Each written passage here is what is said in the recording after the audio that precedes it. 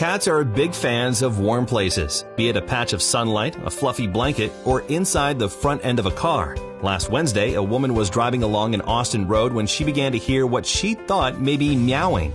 Though, according to the Austin Fire Department, she thought she could just be hearing things, the woman pulled into an area fire station just to be sure. Personnel conducted a thorough investigation of the vehicle, first removing a front tire and then loosening the front fender.